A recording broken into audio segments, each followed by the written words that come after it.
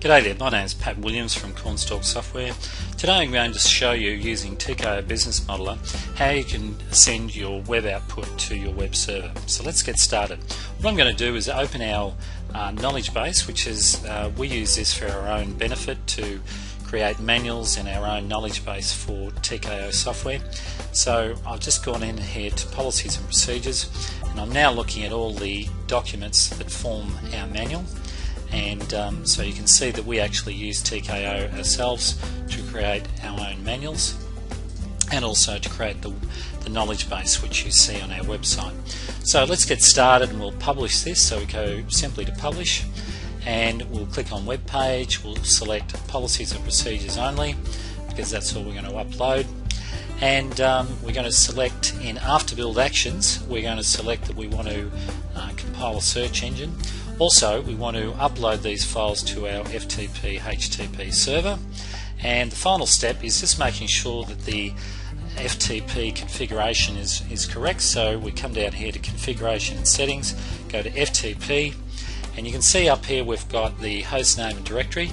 Now you need to find that out from your own web host provider. So you need to ask them what is the host name, what is a folder that we can send the output to, and then once you have that information you just enter it in there. This gives you some tips there to always make sure you've got a backslash on the end of it. If you wanted to create a new folder in there, you would just type in a different name. So if I wanted to call the folder that I'm sending it to SS Knowledge 2, for instance, I just type in 2 there. Also, you need to find out off your provider your username and your password. Now this is usually case sensitive, so be careful of that. And also just tick that, usually use FTP passive mode is the standard setting. And then finally down the bottom here you'll see this is the URL that you will use to access the page. So just leave that as the default there. It usually relates to what you have up in the top here. And then you just go simply back up here, and I'll just make sure those settings are right, make sure FTP is set, and I'm ready to go. So I now go build and run. Just confirms that we're going to send it to the server, and we go OK. So it's now building it. Okay, as you can see it's building all the files. Now it's got to the end where it's ready to upload it to an FTP server, and it's telling me that there's 3 mega files to upload. Do I want to continue? And I'll say yes, and it brings up the FTP publisher, and it says do you want to run a test first, and I'll say yes I do. This test is just confirming that it can get access to the server, and it's dumping some sample files there just to make sure. Okay, the test is complete and presents us with a test page. Just to type in, to make sure the search engine is working on the server, we'll just type in what it tells us to type, which is test1, and I'll press go. And as you can see it did find the test page, so everything's okay there. So we'll close that off, and then it says are you happy? We go yes, we are happy, so yes.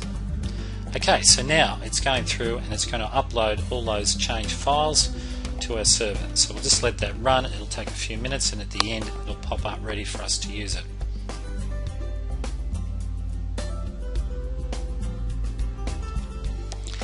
Okay, that's now completed, and as you can see it took 2 minutes and 38 seconds, and we can now view the output. So we'll just click here to see that it's all okay. So click on. Okay, so there's the published output. That's up on our server now. There's our knowledge base. So it's all looking pretty good. So we've just published from TKO up to a web server, so this is now accessible by everyone, just as long as they've got a web browser and an internet connection. Now what I'm going to show you now is that's one type of output which is okay for general browsers, but there is another output that it does which is more suitable to an iPad, and let me just show you this output. And the way we find that, all we have to do here is type in X,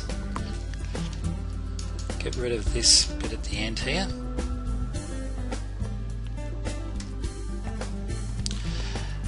and this one is just a slightly different format.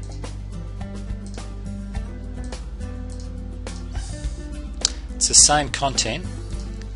The beauty of this one is that it's more suitable to an iPad because the other style doesn't scroll. So if you have problems with the other style not scrolling in an iPad, this is the best format. So all you do is type in xmanualtoc.htm. So that's just two different versions. So that's the one you'll need to access on an iPad, and I'll show you how you can do that in a moment. Knowledge base via TKO. So let's go and have a look at it. So we'll go to our website where we've published this to, and we'll go to resources because I know I've got the link in there for our knowledge base, and I'll just scroll down there. Oh, there it is there. There's our knowledge base link. So I'll just open that up. Okay, so there's the published website, and which has been created by TKO. So the beauty of this is that you've got not only the means to do a publish to print or an Adobe PDF format, but you can actually publish to your local network drive in a web format, or you can upload this to a web server, which is what we're doing now.